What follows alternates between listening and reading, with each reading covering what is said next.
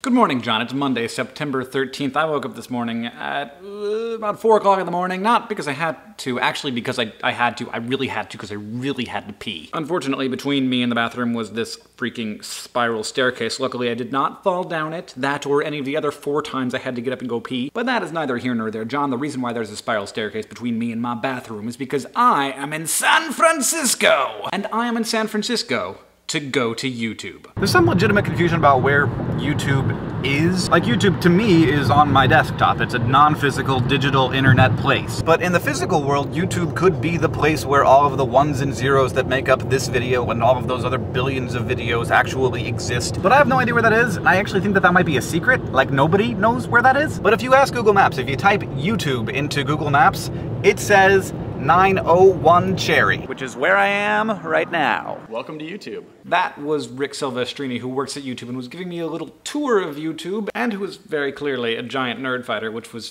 pretty cool to see. My first thought upon approaching YouTube HQ was, this would be the coolest place to work ever! These guys literally must just sit around and make YouTube more awesome and watch YouTube videos during all of the moments when they're not having Nerf gun fights. But the reality is very different. These are people who get up early, drive to work, put in 8 to 10 hour days making a playground for the rest of us to play in. It's all very normal. There's office politics, and some people don't put in all the work they should put in, and a lot of people don't get recognized for all the great work that they do.